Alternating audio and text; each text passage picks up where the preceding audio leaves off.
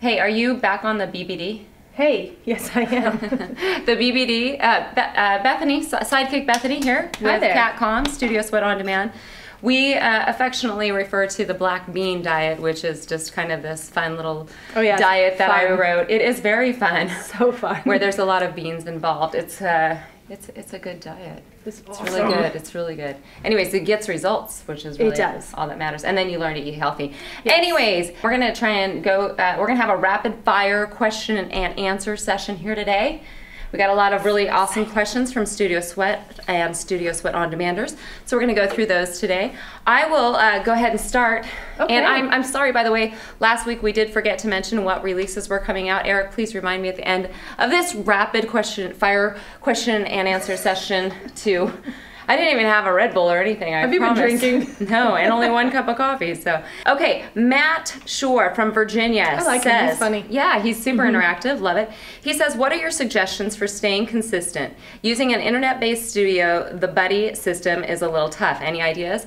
So I sent an email to our tech guys to see if we could create a Facebook group just for Studio Sweat and Studio Sweat on Demanders, so you guys could interact that way. Is that a good idea? I like that idea. It's possible, right? We can do that. We can set up a group like that, can't we, Eric? I think so. Yeah. So we're gonna try and do that. So that way, when you guys are up at 4:30 in the morning, you can actually talk to each other. And even 1:30. Who was up at 1:30? Was that Pacific versus? Well, I don't know. I don't know where that person was. Anyway, so we can all interact that way. Wouldn't that be fun?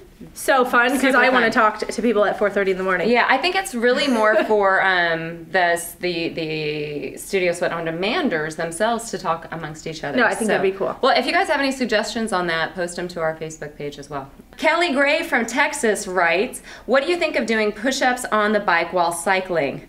And then she follows up with, what is your body fat percentage, really? That's a little bit personal. It is a little bit personal, I'll tell you. Push-ups on the bike, we have talked about this subject in vlogs before.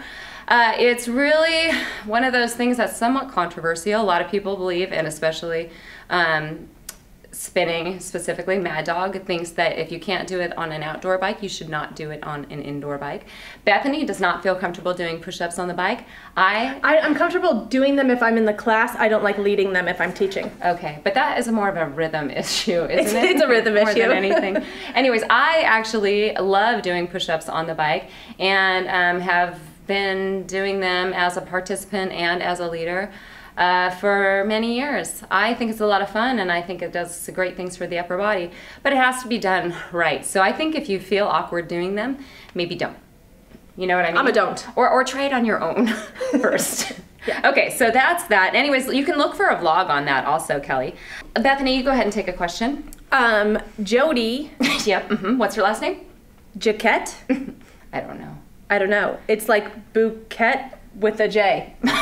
Bouquet? You mean bouquet? It's like Joquette from Michigan. We'll just call it that. We're just gonna say Michigan. Yeah. Question is paleo versus. I thought you said it was paleo. Isn't paleo the diet? That's what she's talking about.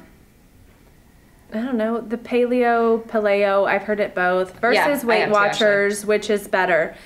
We actually just covered this last week in our vlog, so go ahead and look it up. Jody, didn't you watch last week's vlog? Jody, where have you been? Pull up last week's vlog. And we cover it. We cover it well, so we won't talk your ear off about that one again. Just look up last week's vlog. It's in there. And we have seen a lot of success come from people who have done the Weight Watchers program, though. I think it's a good program. So it's more educational. It is. It is.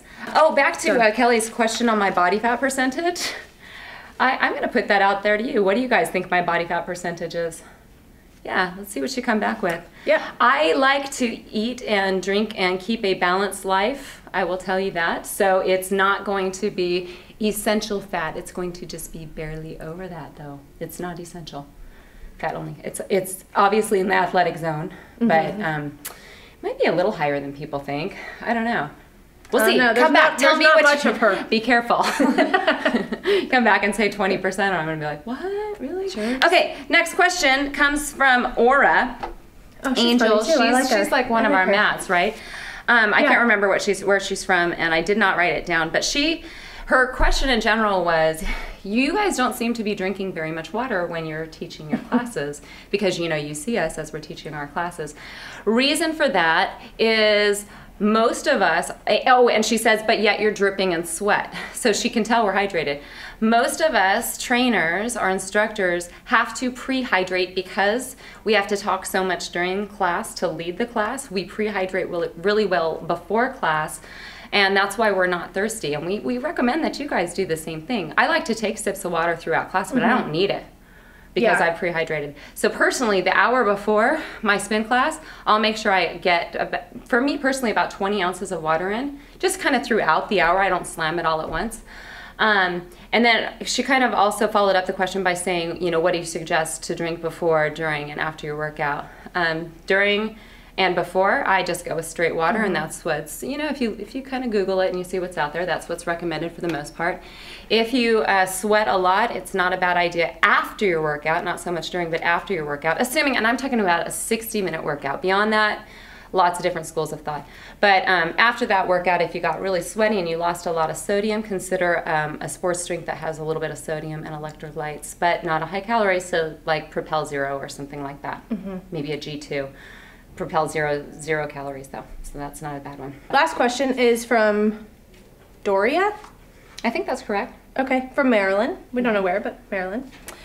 It says, okay, I have a question. Do you advise clients who come to your gym schedule a rotation of workouts? She says she's 51, very fit, and very committed to staying fit as she gets older. And she says Studio Sweat has been an awesome fitness addition that she's discovered. Can you repeat that? No. Studio Sweat, I will, has been the most awesome fitness addition I have discovered. Doria, I love you. That was so sweet. We love you forever. We love you forever. Anyways. So we did do a vlog on that last June. Kat just posted a link up on Facebook to that vlog. So go ahead and check that one out too. But we do talk about a rotation of activities that you can do. I'm thinking of some other ladies here who are in their 50s and in incredible shape, and they work their cans off, whether it be a TRX, a sculpt, a straight spin. They're in it. They're even doing yoga classes outside of here. So I mean, it's a good mix. I see them out walking. I see them out running. Mix it up. As long as you get, and this is one of the things I really encourage you to watch that vlog, but as long as you get your strength training in, minimums hitting every major muscle group twice a week. So because as you age, you lose so much. Yeah, it's an incredible amount of muscle loss. Exactly. Yeah, so anyways, check that vlog out. You can also just search how many Studio Sweat classes per week. And, you know, you could do a search for that, and it'll pull up that vlog. So look for that. Yeah.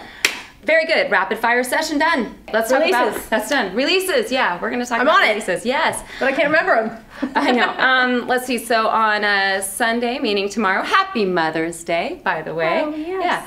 Yeah. So Dustin is going to come at you with a TRX cardio class on Sunday, and then you will get to do a spin sculpt class with Miss Bethany the midweek. Midweek. I think Thursday that'll come out. So.